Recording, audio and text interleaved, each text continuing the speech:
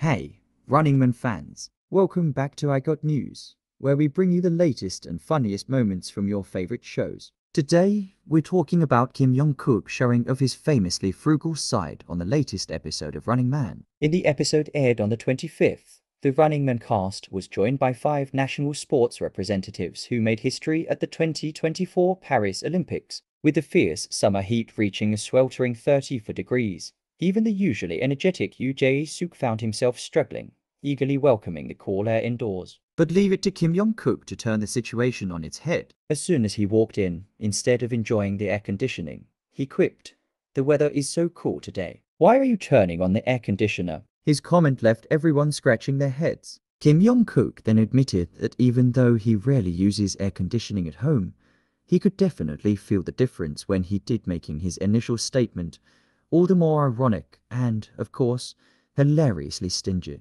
Kim Jong-kook's thrifty habits are well known among fans, but this moment on Running Man just added another layer to his frugal persona. What did you think of his comment? Let us know in the comments, and don't forget to like, subscribe, and hit that notification bell for more fun updates from Running Man.